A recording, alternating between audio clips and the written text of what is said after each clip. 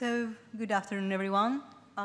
It's a pleasure to be here today among esteemed colleagues and members of the Greek and International Shipping Cluster.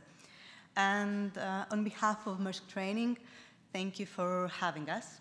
So, in case you don't know us, because I know most people know the bigger Maersk with the blue star, but most people don't know that Maersk has also a training provider, which is us, Maersk Training, and our foundations actually come off from the offshore industry. So basically, we train not only for the maritime industry, we train people also for the offshore industry, for the oil and gas industry, but also for the offshore wind industry. So this is a bit of our background. And I'm opening the panel today, and our panel is discussing a rather critical and crucial topic, that of essential skills and crew development. And the truth is that we hear a lot about the skills needed to ensure that our crews are well prepared for the challenges they face today, especially after an accident. But what happens about the future? And I believe you will agree that at this point we cannot talk about crew development without addressing the elephant in the room, and that is, of course, the green transition. Of course, this will not happen overnight by pressing a button, and unfortunately, it requires also a heavy investment. Too often, when we are discussing about decarbonization, the focus is solely on technology and infrastructure or logistics or supply chains. We think about new fuels like methanol, new vessels, and emission targets. But we often forget that it will be people, our seafarers, who operate these vessels. And with this comes a whole new set of safety standards and skills requirements. So today, I want to focus on how we prepare our crews for the future and ensure that they're not just skilled, but safe in this evolving landscape. So to put things into a perspective, depending on how fast our industry moves towards decarbonization, 300,000 to 750,000 seafarers will need to be trained on alternative fuel technologies by 2040. That's hundreds of thousands of crew members who need to understand the complexities and the difficulties of handling new fuels, their associated risks, because new fuels do come with safety concerns, and how to ensure safe operations on board. So these numbers highlight the magnitude of the challenge. We're not just talking about retraining a small subset of our seafarers. We are talking about 1,000 people. So this is an industry-wide transformation. And probably you will ask me, what are the specific skills we need to develop? Well, of course, we don't have all the answers, but what we can predict is, the obvious. We need the technical skills, and even though it's obvious, we need to emphasize that. Seafarers must be proficient in handling alternative fuels, be it methanol, LNG, or in the future, ammonia. Each fuel brings its own complexities, whether it's their volatile properties or specific safety and storage procedures. And the workforce must be trained to use these fuels effectively and efficiently. So in one of our trainings, we are conducting simulator-based methanol training. And what usually comes as a shock of course they know it, but it's shocking when you see it, is that methanol burns with an invisible flame, invisible to the naked eye. So usually this is mostly a cultural shock when you come to realize it and come face to face. Because seafarers do know that, but sometimes they lack the actual skill of handling that sort of safety risks. At the same time, equally important are leadership, teamwork, and adaptability, so soft skills.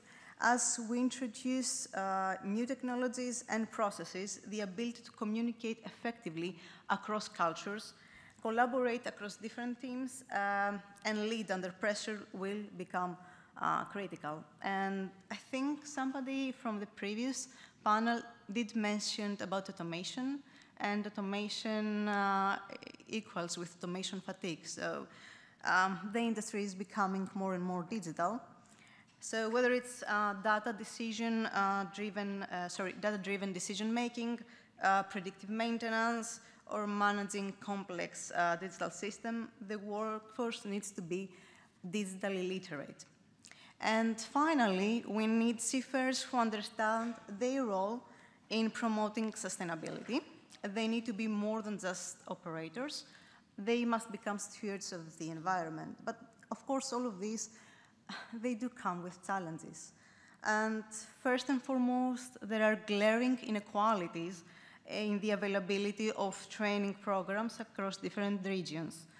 While some countries or companies may have the resources to train their workforce, many do not.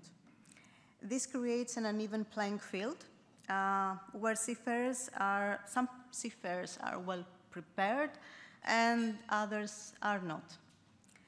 And of course, maritime is an industry that's steeped into tradition. Many seafarers have been doing things in a certain ways for decades, and asking them to adopt new fuels and new technologies can be met with resistance. And of course, this is very, very understandable. But another hurdle we face is, of course, our regulatory field. The STCW Convention and the IGF Code provide a solid foundation for maritime training, but they do not go far enough. These frameworks, as they are today, do not fully cover the complexities of handling alternative fuels or the digital technologies that are becoming central to maritime. And since we are discussing the regulations, how are we building skills today? So basically right now we base our skills building on compliance. We base our skills and competencies on STCW and the IGF code. And one can argue that this STCW needs to catch up with the current needs and trends. Specifically, for alternative fuels, we have the IGF code, which specifies 2 levels of training, the basic and the advanced. And these levels of training, they are critical, but they are not standalone solutions.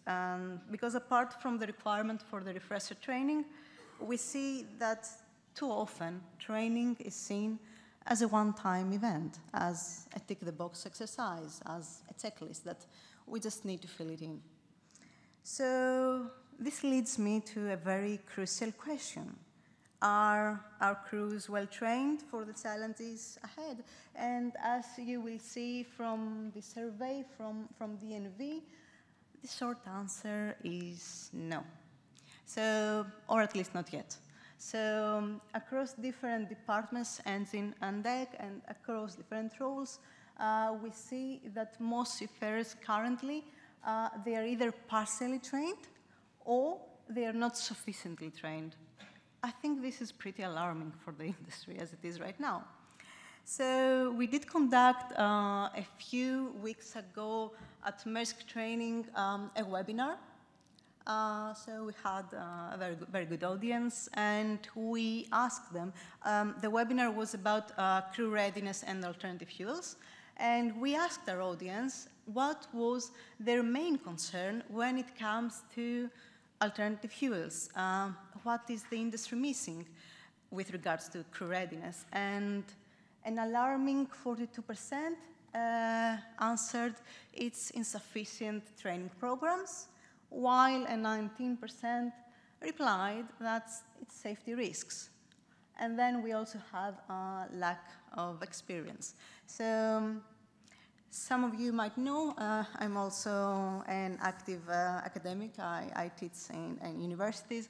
So as you know, we academics, we do like a very good survey, and we do like quantitative data.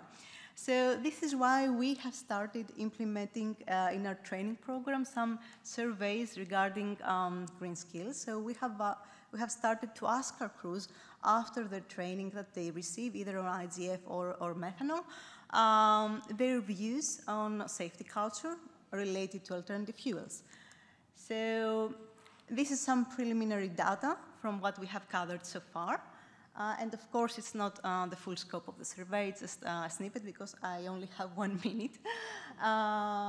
So the first thing that we ask them is the effectiveness of training methods on alternative fuels. And as you will see, most seafarers will agree that what they need, what they think is more effective on alternative fuels, it's either simulator-based programs or on-board, on-the-job training. So probably other solutions such as self-paced e-learning is not very effective when it comes to alternative fuels and safety.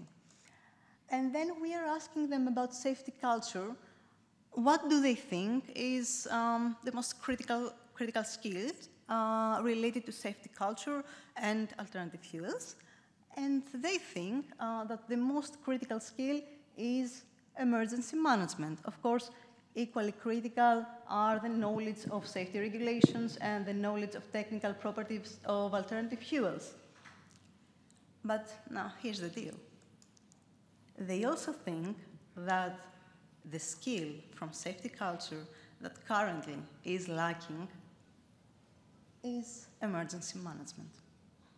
So I think we might be missing a point when we see safety training.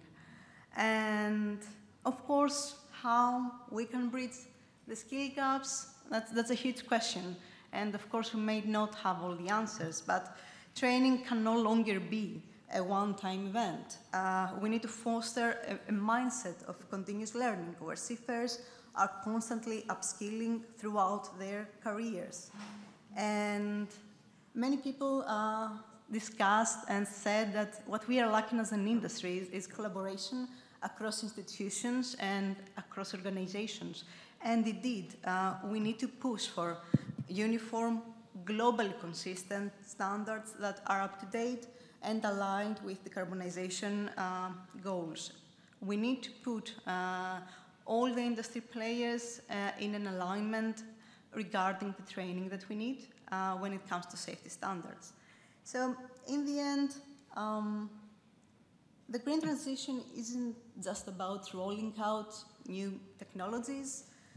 It's about making sure that our people are ready and trained to use this technology safely. And that brings me to a thought. I think the quote is by Nikos Kazantzakis. In order to succeed, we must first believe we can. If we believe in our crews' ability to adapt, grow, and thrive in this new landscape, we can focus on equipping them with the skills they need. So when we prioritize the human factor alongside technological progress, we'll be in the best position to navigate this transition smoothly and safely. Thank you very much.